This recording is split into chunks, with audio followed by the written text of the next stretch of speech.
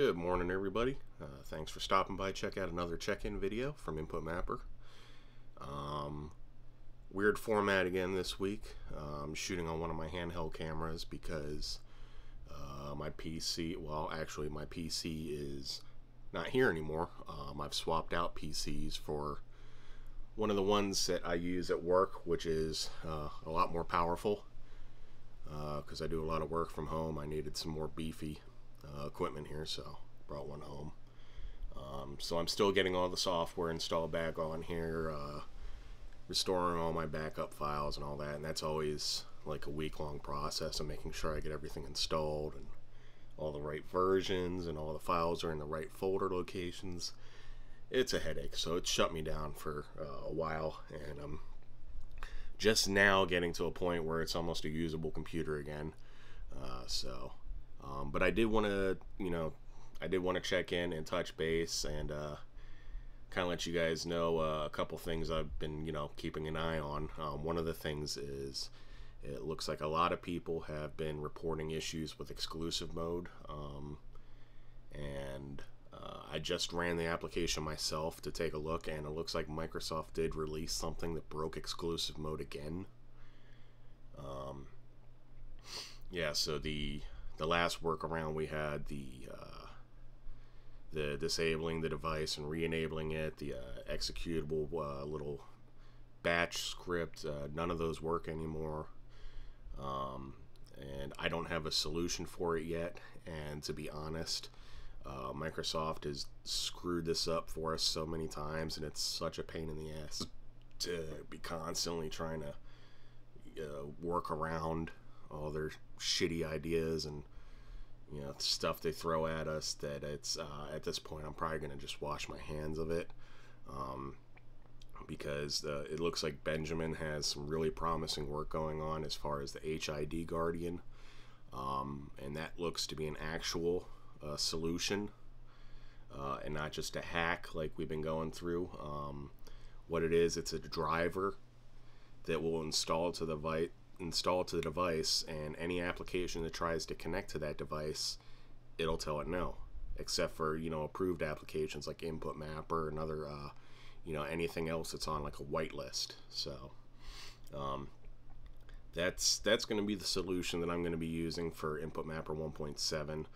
I'm going to stop using all these silly scripts and all that stuff, and unfortunately, I mean, it kind of leaves some of you guys in a limbo land that aren't ready to move over to 1.7 yet, or that are using a Bluetooth device, which the HID Guardian doesn't work with yet. But I mean, the honest fact is, I don't know what the solution is for it now, and people are always saying that it's it's on InputMapper, and by extension me, to make sure my application's compatible when Microsoft does this stuff, and that's not really true, because this application is it's not a normal application. I mean, we're talking about pretty much like a hack or a workaround, and it's built on a house of cards, and the slightest breeze knocks it down. And we saw this before with Windows 10 when they released the retail version. Cortana frickin' broke this application. It has absolutely nothing to do with controllers or devices or anything, but for some reason Cortana broke InputMapper. That got fixed, and then there was a couple other things. I think like the network or something like that broke InputMapper, and then that got fixed. So it's a headache right now, and yeah, 1.7 is just going to use the HID Guardian script. It will have the capability to warn you if the device doesn't connect exclusively, but beyond that, it won't have any built-in measures to handle attempting exclusive mode access itself. But on the flip side, the HID Guardian, from what I've been using so far, like I said, I can't use it with the Bluetooth, but I do use it with the Sony official dongle and via USB. And it seems to be pretty bulletproof. It's worked every single time without a fuss.